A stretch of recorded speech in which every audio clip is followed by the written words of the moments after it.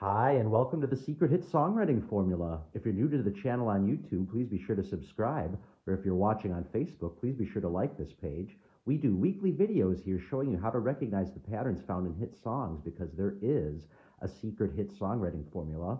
All hit songs, past and present day, have followed certain patterns embedded within the composition to become commercially successful. And we show you those patterns here so you can use them in your songs. So today we'll be looking at a song called Islands in the Stream, a classic by Dolly Parton and Kenny Rogers.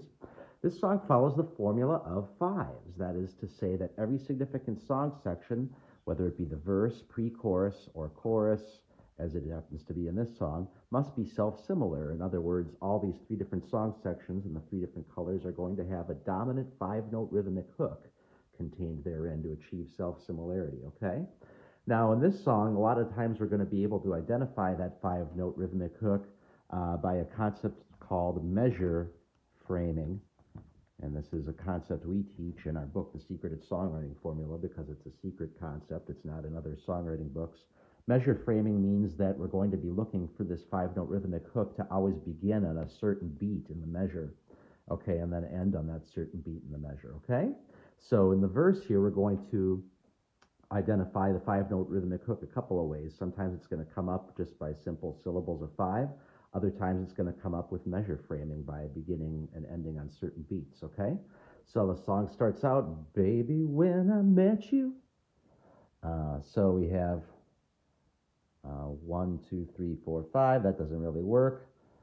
Baby, when I met you, there was peace unknown. So 1, 2, 3, 4. So on the beat 4 here, it starts on the word there. 1, maybe when I met you there. That's the fourth beat of this measure.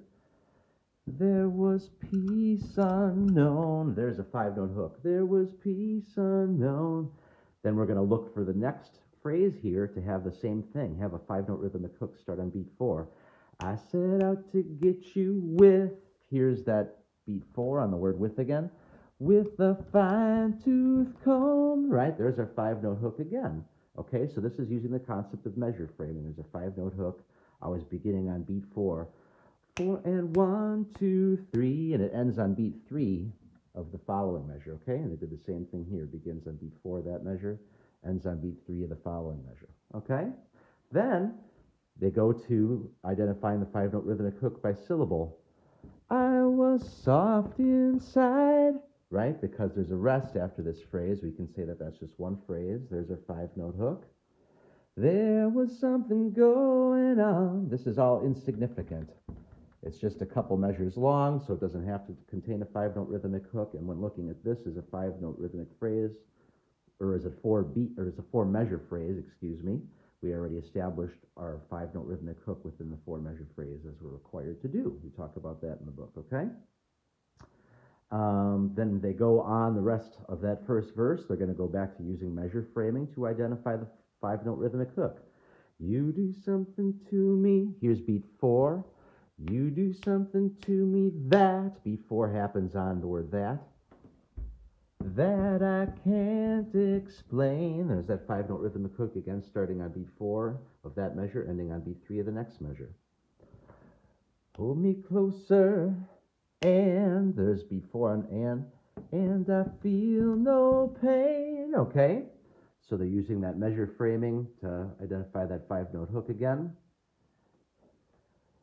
Every beat of my heart. I marked this one as insignificant because it's supposed to be congruent with this phrase up here. I was soft inside every beat of heart. So if they just got rid of the word my, it would be congruent. I was soft inside every beat of heart. So this is the insignificant syllable in this phrase, but it still follows the same five-note accent pattern as this did up here, okay? Then the we got something going on, again, is insignificant phrasing, just like it was to be congruent up here. Doesn't matter. We already established our five-note rhythmic hook once in that four-measure phrase, just as we did up there, okay? So the verse, although it uses the formula of fives in a not-so-obvious way, but it does use it using measure framing on these parts and with the syllable count on these four phrases that bookend the verse, okay? So because the verse follows the formula of fives, that is setting up our subconscious mind to hear a five-note rhythmic hook in the pre-chorus. And when it does, it's very satisfying to our subconscious mind, as if we've known the song all along, and gives it that secret value. So the way it goes on in the pre-chorus here, new song section, tender love is blind. Okay, again, just because this is one phrase by itself, okay, with the rest after, we're just going by syllable here, adding up the syllables of that phrase. It requires a dedication. So, 1, 2, 3, 4, 5. It requires a dedication of this love we feel. There's that five-note rhythmic phrase again. Needs no conversation. These are really insignificant phrases because we're setting up the five-note rhythmic hook at the beginning of it there. We write it together. Now we're going to go back to measure framing to identify the five-note rhythmic phrase. We ride. This is beat 1 of a new measure here. 1, 2, 3, 4, 5. Insignificant. Making, and then here's beat 1 of a new measure again. Love with each other, right? Insignificant because we established that five-note rhythmic hook again, okay? So in the pre-chorus, again, we have a mixture of five-note rhythmic hook by just the syllables of the phrase or the rest after it. And we have the use of a five-note rhythmic hook through measure framing. In this case, it's beginning on beat 1 of the measure. 1, 2, 3, 4, 5, and it's ending there before beat 4 of that measure. And then it occurs in the same place here. Making love with each other. 5 syllables starting on beat 1, ending on that beat 4 there. Just before beat 4. Okay? So the verse and the chorus have both followed the formula of fives. They are self-similar. That's setting up our subconscious mind to once again expect to hear a five-note rhythmic hook in the chorus. And when it does, it's very satisfying and catchy. So now in the chorus, instead of all these complicated ways of identifying the five, they really lay it on thick and make it really obvious. Islands in the stream, that is what we are. No one in between. How can we be wrong? Sail away with me to another world. Okay, so look at that. The vast majority of the chorus is just perfect fives. Five-note rhythmic hooks, always separated by rests, just to make it very clear and obvious. You can't possibly think that this song section is anything other than a five, okay? And then they go back to the formula that they used at the end of the pre-chorus here using measure framing, where they're going to begin a hook on beat 1 and end it just before beat 4. And we rely. So right here on lie, right in the middle of that word, on that syllable, lie on each other. Why do we start it in the middle of that word? Because that's what beat 1 is. And we rely. See, that's beat 1 of that measure. And because that's beat 1 of that measure, that's where we start counting the syllables to identify for measure framing. Lie on each other, rest. Insignificant. From one love, there's beat 1 again. Ver to another. See, again, we had to separate the word lover because beat 1 started on the second syllable of lover.